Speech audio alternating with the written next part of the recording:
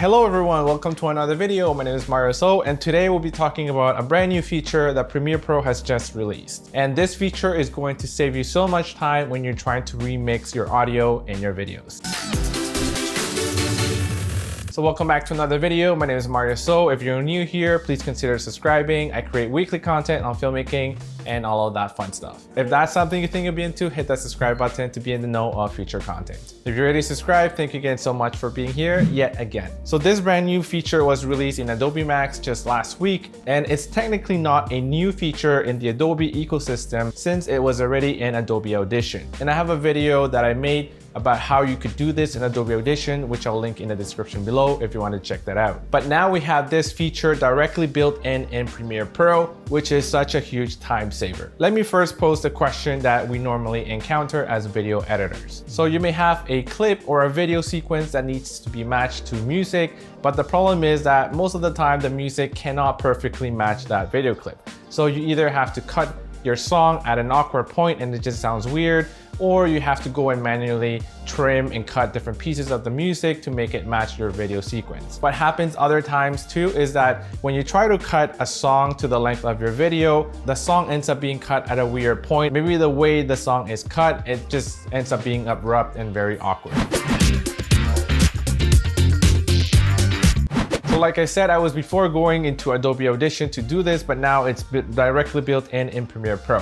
So at the time of the making of this video, because this is a brand new feature, you have to download Adobe Beta to your computer first to be able to access it before it gets widely released. In order to get the beta version, go to Creative Cloud and then go to Beta and download the latest beta version. You can then open your project that contains your video sequence. For me, I have this video sequence shot on the iPhone 13 Pro mixed with some footage shot on the Sony a7S III. And if you haven't watched that video comparing the video quality of the iPhone 13 Pro versus that of the Sony a7S III, you can watch it right here, or I'll link it in the description below. I'll import these two tracks which I have from Artlist, which is a royalty-free music platform that you can use for your videos. I have links in the description below too if you want to get 2 months for free. So once I have all my media and projects set up, I'll go up into Window, go into Essential Sound. Once that's open, I'll go into Music and select Remix, and select the target duration that you want or that matches your video sequence. So let's go and adjust that target duration. And once you do that, you let Premiere Pro do its thing.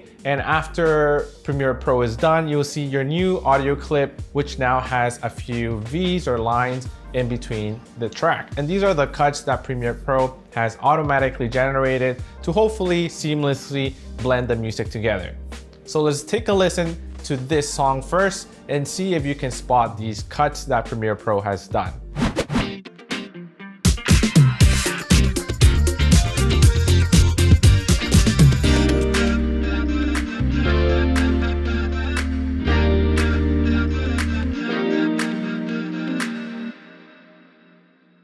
So it actually sounds pretty good, and I wasn't able to tell any of the cuts. This piece was actually very seamless to me. Let's bring another song and let's try to do the same thing, and let's see whether Premiere Pro can do a good job with this track as well. So again, going into Essential Sound, going into Music, make sure to select Remix, and then adjust the length to the length of your video sequence. So let's wait for Premiere Pro to do its thing. Here is the remix clip now, and let's take a listen again to see if we can notice any of these cuts. Been thinking about you.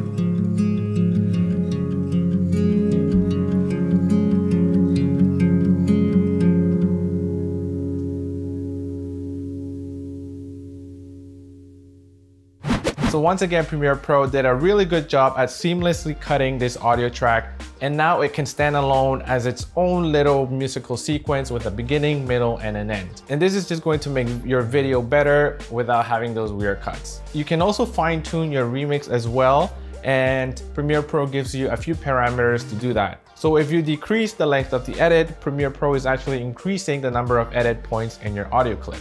And the opposite is done if you increase the edit length. With the features bar, what happens is you drag down the slider to timbre if your song has less instruments. But if your song has a lot of instruments, it's a little bit more complex, you want to drag the slider up to harmonics. So far in most of my tests, Premiere Pro has done a really good job on the first try. So I wouldn't play around too much with these. I would only play around with these parameters if Premiere Pro was messing up on the edit the first try. That being said though, if you wanted to fine tune your remix even further, there are a little bit more features in Adobe Audition that you can use. You can adjust the duration of the remix to an exact time. That being said though, it's such a time saver that Adobe Premiere Pro is finally including this feature directly in Premiere without having you to round trip into Adobe Audition and then having to come back.